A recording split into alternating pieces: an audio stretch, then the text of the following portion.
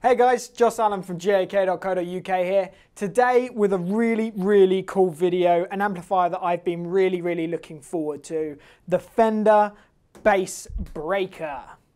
So the Fender Bassbreaker comes in a multitude of different sort of wattages and configurations that you can get. Obviously right here with me now, I have the Bassbreaker 45 watt combo. So let's run through the top panel of this amplifier. So starting from the left, you have the three different inputs. You've got normal, both of them at the same time, and bright. So when it means by sort of both at the same time, it means, you know, when on the old school amplifiers like Fender Bassmans or even Marshall hand-wired amplifiers, you could link the two channels with the two volumes to achieve sort of different sounds. And especially when you have both volumes on at the same time, you can achieve sort of the bottom end and the top end and create a little bit of drive on the amplifier if you really give it some. And just to achieve that whole volume mix or the tonal differences that you can achieve by using both volumes. We're plugged into just the normal setting because I wanted to focus on the clean and how well the amp takes pedals. So let's move on. So the first knob we have is the volume normal, which is the one that we're using at the moment. We have the volume bright, which is the third input that you can use. The next one, which is one of the most important features of the amplifier, is the output from 1 watt to 45 watts. So the amazing thing is, say with a Fender Bassman, a 59 Fender Bassman, you would never really be able to control the sort of breakup of the amplifier unless you just cranked it, unless you just dimed it. Which is, once again, is a really cool thing. Some of my favorite guitar players still use those amplifiers, like Mike McCready from Pearl Jam. Just an absolute awesome tone by just turning those Bassmans up on full. But the amazing thing about this is that you can have it on 1 watt and then you can really give the normal or the volume bright or both of them at the same time, really push them and achieve that crazy cool vintage style overdrive. I have the output set about 12 o'clock at the moment, so halfway to the 45 watts. Then we have our EQ. We've got treble, bass, middle and presence. On the back of the amplifier there isn't any sort of effects looping or anything like that. It's just straight up, stick it in and play. The only switch on the back is the ohm rating to choose if you wanted to have an extension cabinet with this combo. So the amplifier is run by 2 EL34 power tubes, and so once again I said it's a 45 watt amplifier. It's got 212 Celestion V12 type speakers in the amplifier, and it's based on the 59 Bassman circuitry. So the really cool thing with it is that it takes pedals unbelievably well. Now, the reason why I'm sitting on a much shorter chair today, and I brought the camera down a little bit, is because I'm just too short to use pedals in the high stall. So I wanted to grab a couple of pedals so I could show you what it sounds like with it. On my right, I've got, for a overdrive, I have the Super Badass Distortion by MXR. And then I also grabbed the Joe Bonamassa wah, because if you don't know, as I usually say, I am unapologetically a massive Joe Bonamassa fan. So I wanted to grab his wah pedal so we could have a mess around with that. The guitar we're using today is a Fender Custom Shop Journeyman Strat with Fender Custom Shop pickups, 5-way selector switch, rosewood fretboard, and it just sounds and plays absolutely beautifully. So the best way to go about doing this amplifier is just to get stuck in and show you what it can do.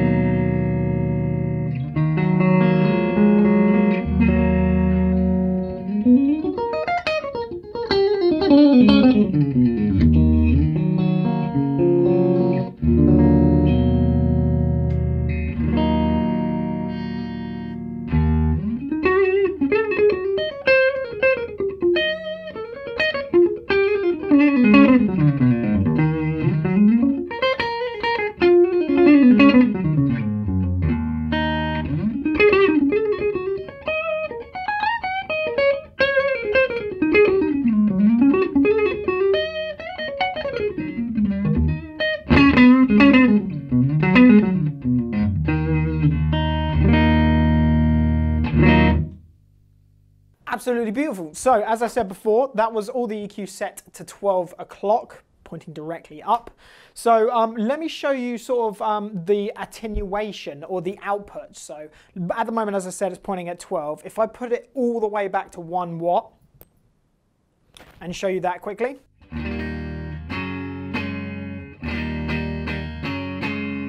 And then show you as I gradually bring it up.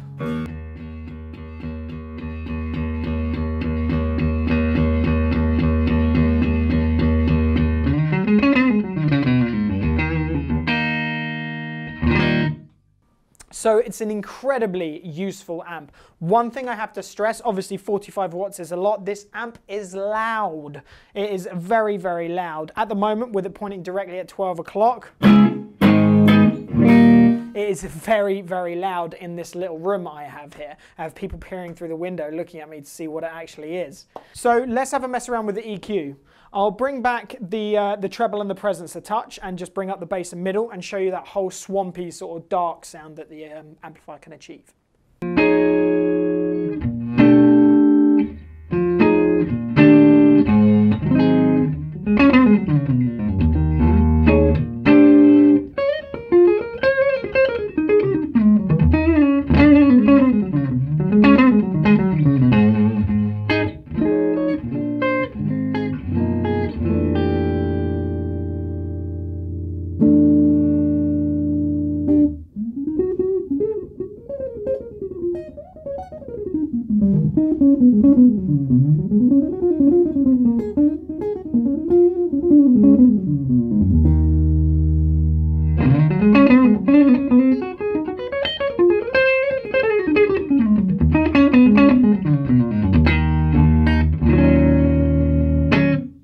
So the good thing about the amplifier is that it's an incredibly touch sensitive amplifier. So it's a very, very dynamic feeling and sounding amp. So let me show you how sort of the cutting edge side of things can go. So let me move up the treble, bring back the bass again. I'm going to keep the mids where they are, but bring up the presence. And I'm going to use the bridge single coil, on the Strat, and show you what that sounds like.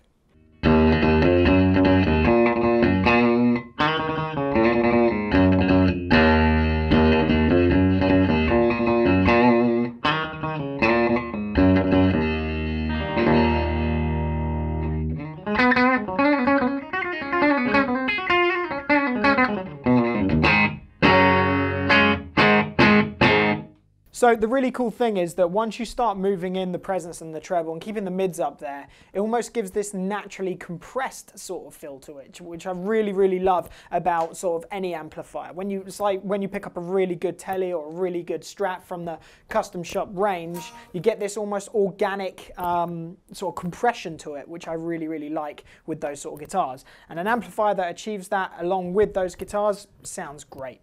So as I said, I have a super badass distortion with me and a Joe Bonamassa wah. So let me show you what the amp sounds like when you put a bit of drive in front of it, and we'll dial back and we'll really crank it and see how the amp sort of changes. So this is just the clean signal one more time again.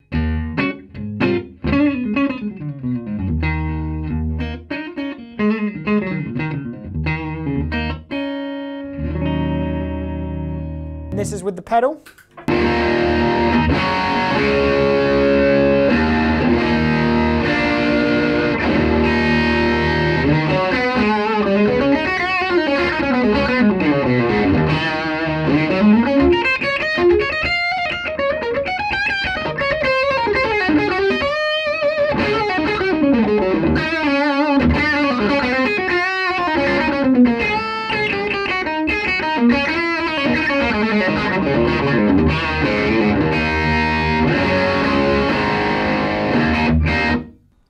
So that sounds awesome. Really, really cool, really good sounding pedal, but the amp just really takes the pedal really well. So the distortion's at about 12 o'clock right now. So if I bring down the distortion, so it's just a quarter of the way up, and see what the difference is.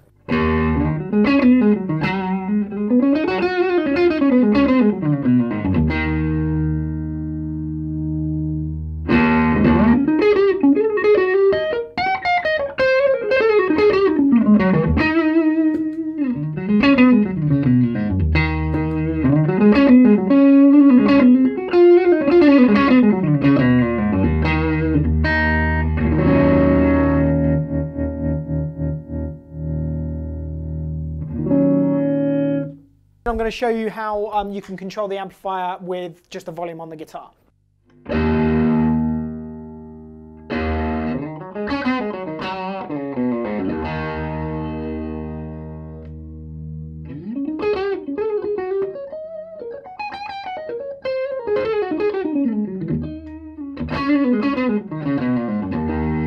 One thing to stress right now is that there's quite a lot of drive set on the distortion, and the amp is that clean now that I've dialed off on the guitar.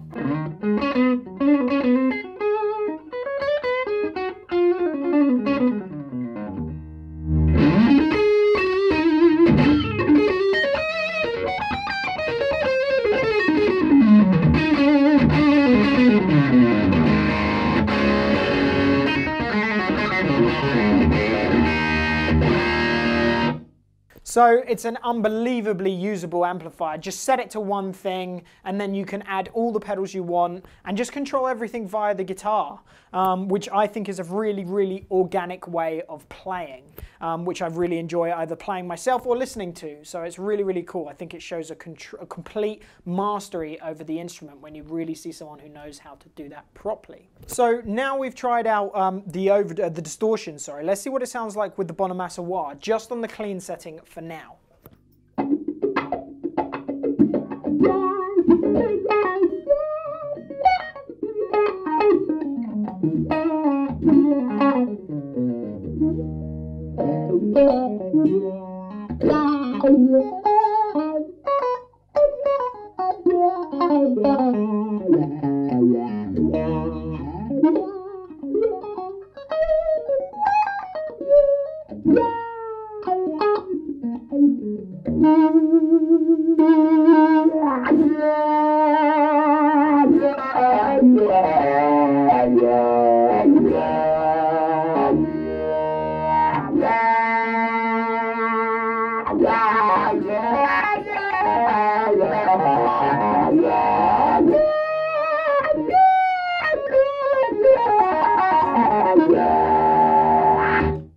So, as you can hear, just once again proves my statement that the amplifier takes pedals really, really well, which is a really great addition to the sort of the Fender lineage. Everything that they've released so far has been so good. You know, from the Fender hot rods having the 3 channels, from the Supersonics, which is my personal favorite, and now, you know, bringing back something that has always been loved in that 59 basement circuitry, which I really, really like.